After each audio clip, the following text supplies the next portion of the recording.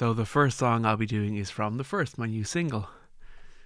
This song is really all about being a stay-at-home parent, which I've been pretty much full-time for the last 6 years. And all the joys and the pain of that. Let's have a listen. We'll go through the music and the lyrics, and I'll just talk shite about it, basically.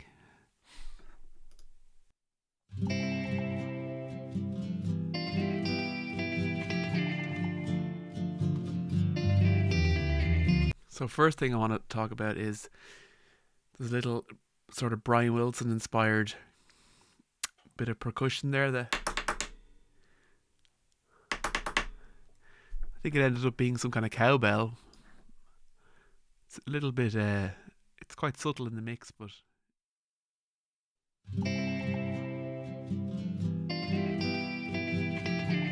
also we're straight back into delicately strummed acoustic classical guitar of John Hynes. We're safe for here, folks. Nothing strange is going to happen. Delicately thumbed, and I'm doing my usual dun dun dun dun dun dun dun. When I met you, I was forced. Lovely bit of bass from Conor Sweeney. Kind of. My head full of dreams and my heart full of hate. I was going for a bit of a Sam Cooke kind of early Motown vibe here. But I loved you from the first, and I know I'm cursed. You're the worst, but I will love you all my days. I think anyone who spent any time with small kids will understand that sentiment. You're the worst, but I will love you all my days. Or spend any time with anybody, really. So yeah, I was going for that kind of what I call pop music, which probably finished in about 1962. Yeah, so Sam Cooke, kind of Motown, Spanish Harlem, all that stuff. Early Phil Spector. Before all the controversy. And yeah, so let's keep listening. I will be thankful through pressure and pain when you come running, calling my name. Ken Mooney, the drummer who's in the Merry Wallopers, but well-known session drummer, been around for years. He's even met the Crickets. So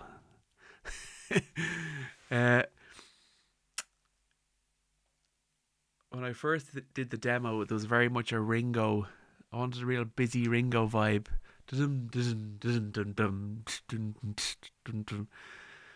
But Ken had the idea of using, I think he uses those, what do you call them? Not brushes, the other thing that's in the middle. Hang on. These things. What I would have called, when I was 15, the Alan White Wonderwall sticks. So they give a nice balance between a bit of punch and softness, and it means he can be a bit busier on the kit without going to Dave Grohl. I love Foo Fighters. They're one of my favourite bands.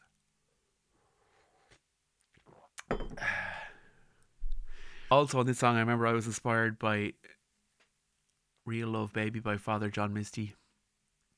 I loved the kind of simplicity of it and the guitar at the start, but I'm actually not as cool as him, and I came out with a much nicer, soft version like your granny would love, as usual. So I'm always looking for that indie coolness, but I can't seem to quite get there. Anyway, So yeah, there's a bit of chord similarities, I think. What tuning is this in?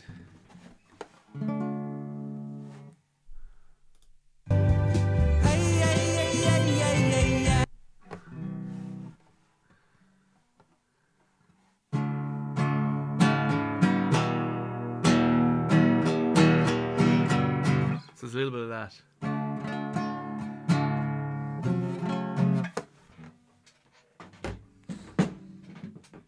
Okay, so let's keep listening. There's some really beautiful string arrangements here from Cormac Curran. And I remember he was on the road with Hosier in America while he was working on these string arrangements, and he used to get text messages in the middle of the night. But he did a great job, and in this song in particular, they really stand out. And it one of the things I love about old music, and it's something I couldn't put into words or intellectualize until quite recently, where I was like, okay, where the drums can be really busy, but they're, because of the way they used to record them with maybe one or two mics, they're not like blasting. And it's the same with strings in old music. Often there's a quartet or whatever, a few more players, and they're not, the way it's mixed is it's like one instrument, so there's a bit less of that kind of saccharine, just like synth pad vibe. And this song is quite successful in achieving that, and Cormac was really clever in, rather than doing the kind of just background noise of strings, he's weaving in and out of the song where I'm singing and the rest of the arrangement. And make our home a church, a prison of our love. I'll gladly wear the cuffs. And there's a lovely bit here where, when I say the word church, in comes Gavin Glass on the Hammond. Just like back in the old days when we used to play in church, you know, every Sunday. Yeah. Calling my name.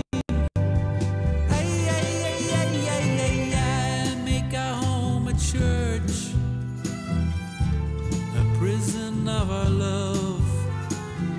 Delicious. I'll gladly wear the cuffs the rest of my days.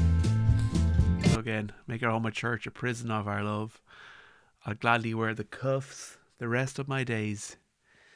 Some lockdown inspired lyrics there, I think. I loved you from the first, and I know I'm cursed. Oh, stay with me, and my love will never change. So I remember with this song in particular, often I have too many ideas and I'm trying to get too much in, and sometimes I fail at that and end up putting too much in songs. Sometimes I'm like, God, can I just like not put the kitchen sink in for once?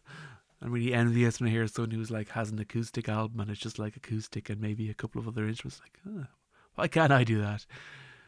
But so that lead guitar kind of line, the sort of Hank Marvin vibes, and there's the strings, and there's also a slide guitar bit, and there's a little kind of a stab on an organ, which I definitely ripped off Father John Misty. Oh, I just love the kind of woman who can walk over a man. Bow! That bit.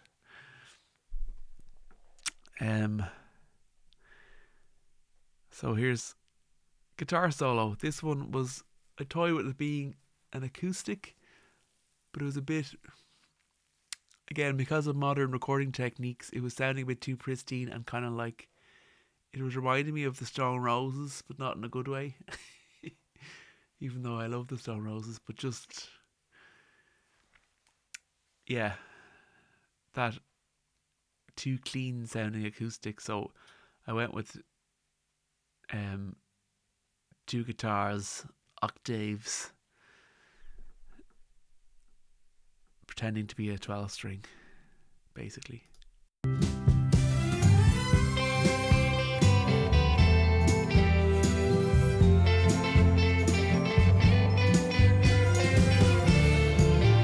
Some glockenspiel.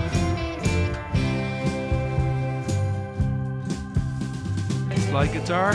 I will be thankful through pressure and pain when you come running, calling my name.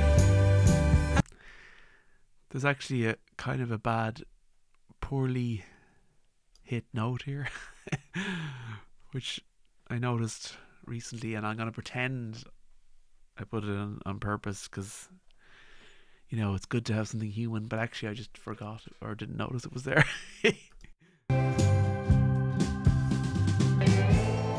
I will be thankful through pressure and pain when you come running, calling my name. Want to hear the world's most annoying sound? So yeah, doing that I thing was kind of supposed to be like annoying child baby crying sound. So I wanted to push it to, because it's a song all about kids, and I'm imagining a child, but also running to you for a hug. So, and like with all my songs, there's a kind of a saccharine element, but then I always pull back from the edge of being too saccharine by adding in some kind of doom-laden lyrics. So in this section, I kind of talk about how we're all doomed. I can't protect you.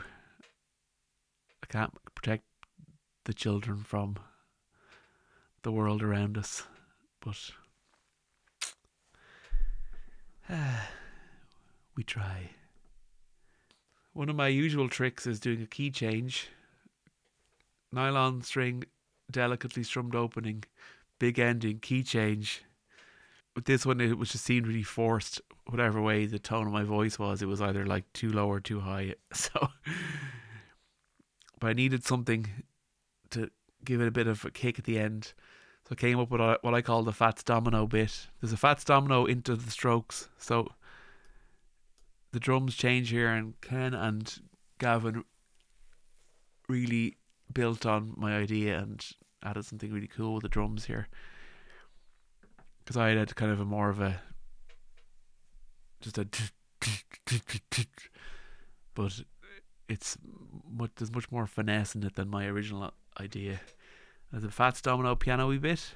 Calling my name. Like all wow wow wow wow wow wow wow wow wow From the world. strokes. Now Albert Hammond Jr. When nothing is pure and no one will Nothing's pure, no one will be saved. Gotta have those oohs at the end.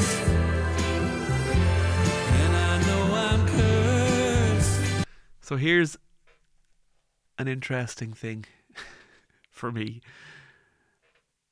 One of the reasons it takes me so long to write songs is that every song has to have a moment where I literally get like goosebumps.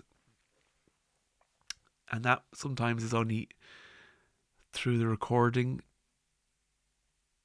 I get it, but I basically won't accept one where I don't have a goosebumps moment. And I suppose it's ASMR. ASMR, is it? Yeah. Or something. But for me, it's I literally get goosebumps at the same moment in every song, every time. And this is the moment. It's usually near the end, which is appropriate, because that's the kind of the climax. safe. Here we go. I loved you from the first, Oh. and I know I'm cursed. Usually when the oohs come in. I am blessed. I will love you all my days. Elvis impersonation. I'm gonna love you all my days. Buddy Holly impression. I will love you all my days. I pulled back on the Buddy Holly. Originally it was kind of more, I will love you all my days, which isn't really like him, but you know, I wanted a little bit of humour, a little bit of lightness there from John Hynes.